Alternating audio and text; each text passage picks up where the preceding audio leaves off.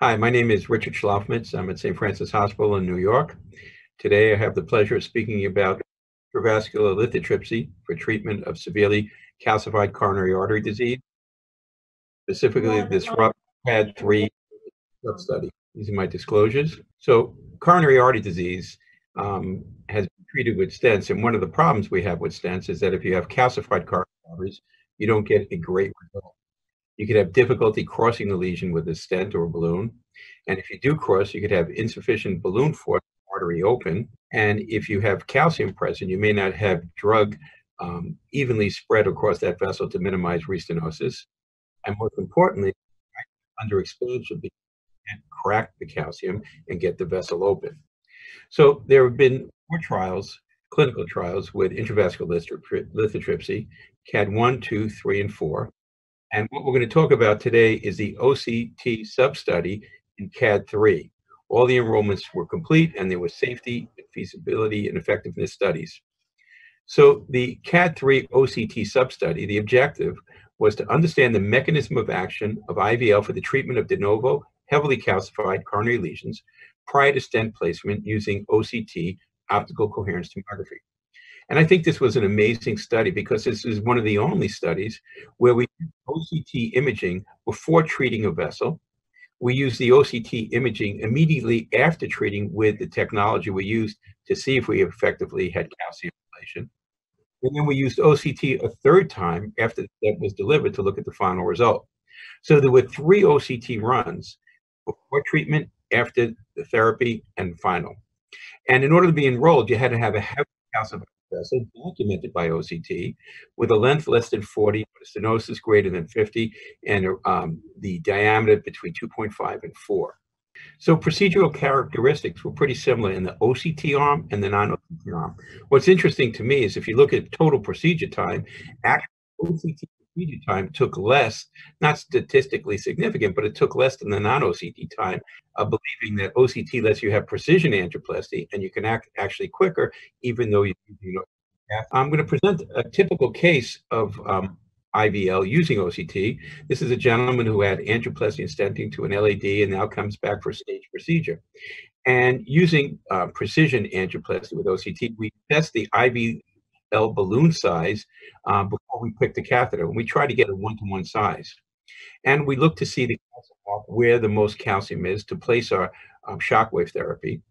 And then afterwards, we assess if there's fracture and then finally stent. So in this particular case, you see this calcified mid-RCA lesion.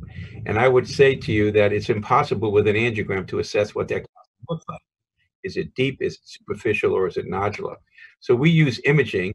And here you can see an imaging run where you have the angiography screen on the left for co-registration, the cross-sectional on the right, and then you have 2 longitudinals.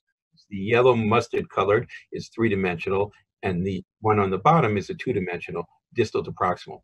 And the first thing you do is see if calcium is present. And using the OCT, we see that we have circumferential calcium, and we can measure the length of the lesion, as well as the depth of the calcium and the arc of the calcium. So using OCT, in a matter of minutes, I could see the size of the lumen, so I know what IVL catheter to pick beforehand. I know that I have significant calcium, and it's superficial calcium that has an arc greater than 270 degrees, and the depth is greater than 0.5 millimeters. Now, I know that if you meet these criteria of circumferential calcium with length greater than 5 millimeters and an arc greater than 180, our CVI score tells us that you're not going to get a great result with the balloon technology alone. So using OCT, I was able to see, not from the angiogram, but from the OCT image, that this is something that had severe superficial calcium.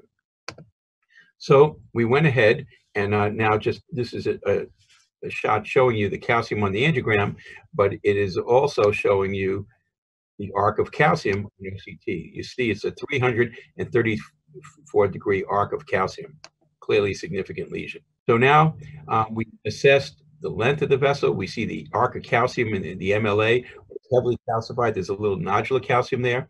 We look for normal to normal tissue.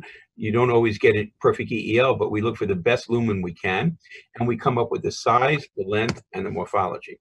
Now we can go ahead and do IVL. And what's interesting here is you see the IVL balloon at 4 atmospheres. At 4 atmospheres, and at 4 atmospheres with 300-degree calcium, you know it's going to be a hard time to open that up. But here you get full balloon expansion at each area. So what we then do is go ahead and do an OCT assessment to see if we have fractured calcium. This is important because if you don't have fracture, you're going to have to go back. And there you see it around 11 o'clock. We have one fracture segment. Approximately, you're going to see a little more fracture right there around 9 o'clock. And once I have fracture, I know I'm going to be successful to get full deployment with my stent.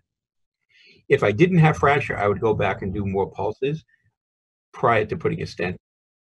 And sometimes we found is that the initial length of the vessel changes. So we always assess before we stent.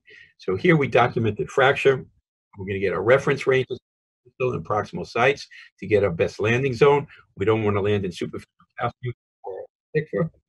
And once we get our length, automation tells us we have a 23-millimeter stent. We have our reference range.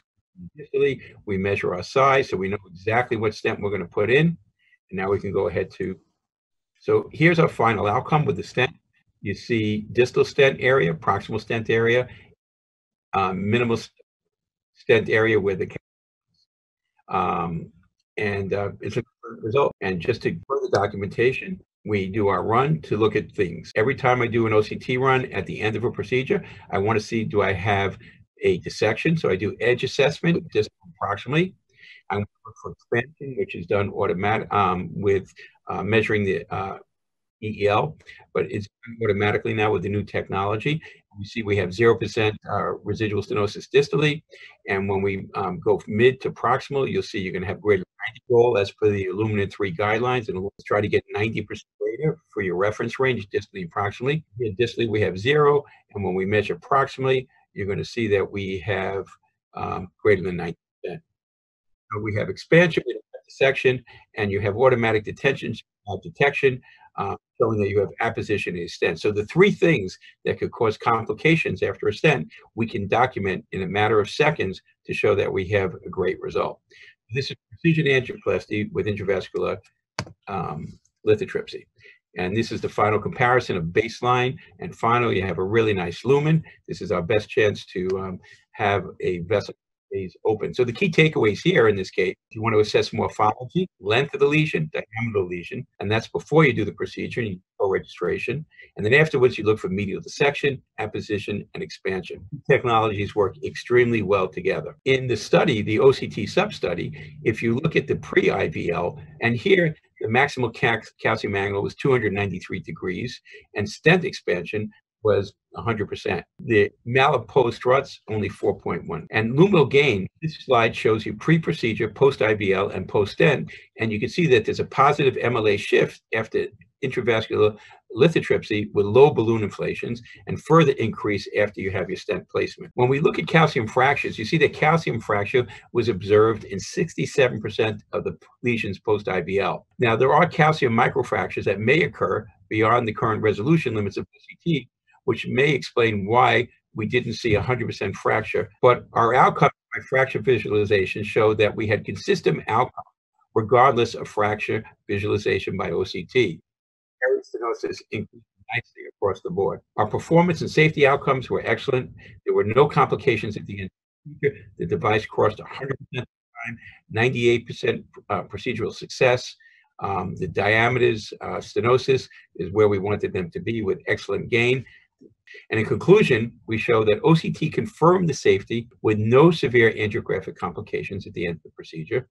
And OCT demonstrated longitudinal and circumferential calcium fractures in heavily calcified lesions, resulting in A, increased vessel compliance, B, large post-procedure MSA, with C, excellent stent expansion. The MSA, area stenosis, and stent expansion outcomes were excellent regardless of calcium fracture visualization by OCT. And this may represent the limitation of OCT to detect subtle microfractures or out-of-plane fractures in calcified plaque. Thank you very much.